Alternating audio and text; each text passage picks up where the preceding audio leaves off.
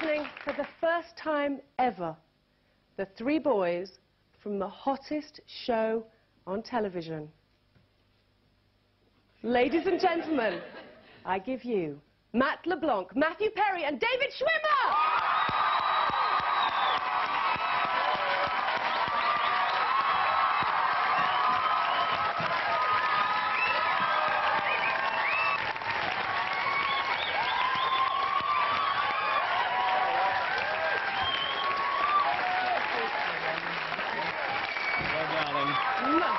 Welcome, welcome.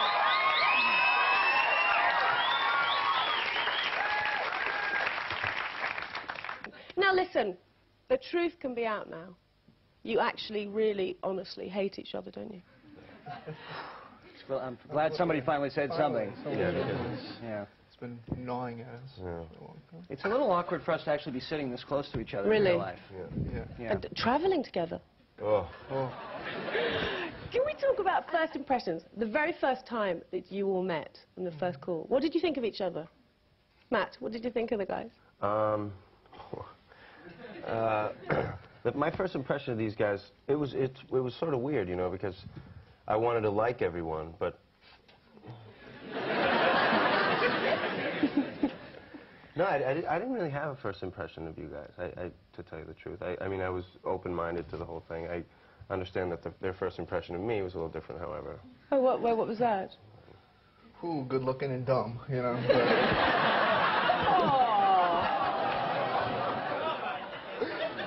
But that quickly changed. Got in there quickly with that one. What about the girls? Did anyone fancy any of the girls, David? David? Fancy. Well, when you first I don't met know those girls... your vernacular. Oh, yes, you do. A little bird told me, first time when you first met the girls.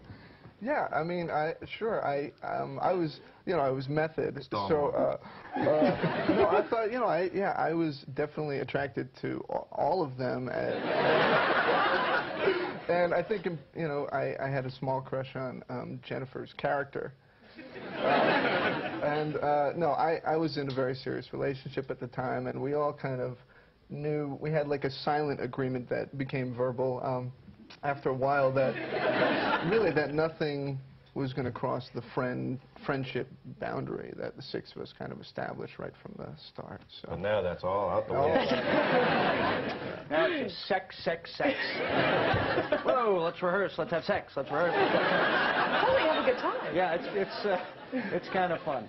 Let's get on to the characters now. Joey. How would you describe Joey? He's good-looking and dumb, I guess. I think in the beginning, and this comes from the producers as well, he was more of a two-dimensional character. And then we had discussed that if he was as crass as he was and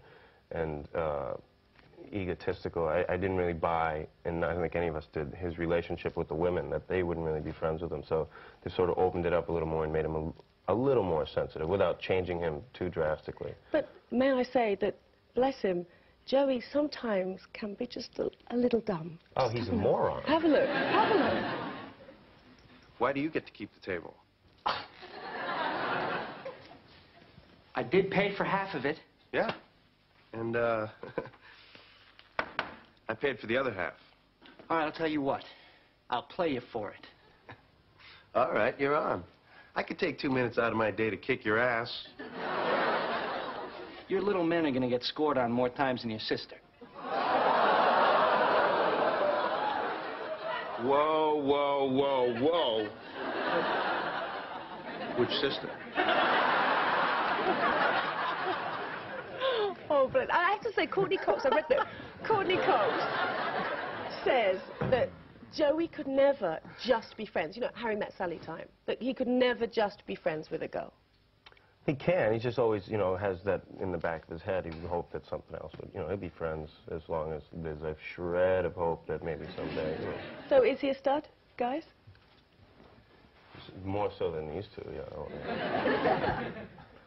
Is it true then? Okay, is it true that he has a nickname? a love machine. Yeah. You know, I gotta say, that's the first we've heard of that, and I'm uncomfortable with it. You know. But love machine. Do people actually call you love machine, Manny? Yeah. I don't know where that came from either. But you quite like that image. Actually, phoned that one in myself. Oh, no, was you that gave it to us? No. A nickname, love machine. Yeah. Well, actually, here in London, Maddie and I were walking around in Soho, and about. Should I tell them about Soho? Is that a bad thing? No, it's not. Not at all. Oh, that's why we're getting all those funny looks. And a bunch of people came up to, well, both of us, but came up to Maddie and just was like, "You're in the show Friends, and you're great on the show." And I was standing about an inch away from him. And he was like, "Well, yeah, Matthew's on it too." And they were all like, "Yeah, great." Joey, that's true. It's and not true. That's happened to all of us. The series came to an end last Friday, and we saw you two kiss. Matt and I? Yeah, that was your kiss. Well, Oh, yes. Yeah. Yes. Come on. Doing the kiss together, was it good for the two of you? We don't need to do that again. Yeah, it was funny. It was funny. It was fun. Rehearsal was great, you know, because we got to do it again and again and again. No, I mean it was kind of you know. You're cool about doing that though. You don't just because you're acting. David really enjoyed it, I think. Yeah. Did he? Can we talk about the all kiss as well? Because you've kissed everybody. You've kissed him as well on New Year's Eve. That memorable Chandler kiss. Well, didn't David Schwimmer, if I remember correctly, do something a little interesting right before you guys kissed?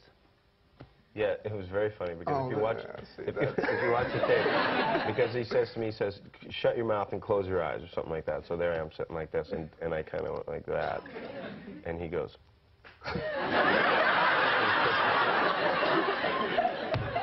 Didn't you?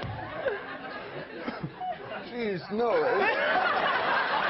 It's okay. Yeah, I mean, if I did that, and I have no recollection of that, it's subconscious. Okay. It's Don't because we're very. I mean, even now, you get when you're under the lights and you have a lot of makeup and constantly powdered, you get a lot of dry mouth. And so, yeah, sure. That's a good line. A good line. Now we're gonna okay, I shift it. secretly want Matt LeBlanc. Yeah. We're gonna shift over to Chandler now. Good. Can we just have a look at a bit of Chandler? Why isn't she calling me back? Maybe she never got your message. You know, if you want, you can call her machine, and if she has a lot of beeps, that means she probably didn't get her messages yet. You don't think that makes me seem a little... Desperate, needy, pathetic. Ah, you obviously saw my personal ad. How many beeps? She answered. You see, this is where you'd use that hello word we talked about. I'm not going to talk to her. She obviously got my message and is choosing not to call me. Now I'm needy and snubbed. God, I miss just being needy. Needy and snubbed. Is that how you see Chandler? Those are great ways to describe Chandler. Yeah. And the girl didn't call him back because, did you see the way my hair looked in that? Nobody's going to call him back. Yeah, Chandler is, you know, unlucky in love kind of guy, generally. Are you similar to Chandler? Yes, absolutely. I look a lot like him. Extraordinary, that. I mean,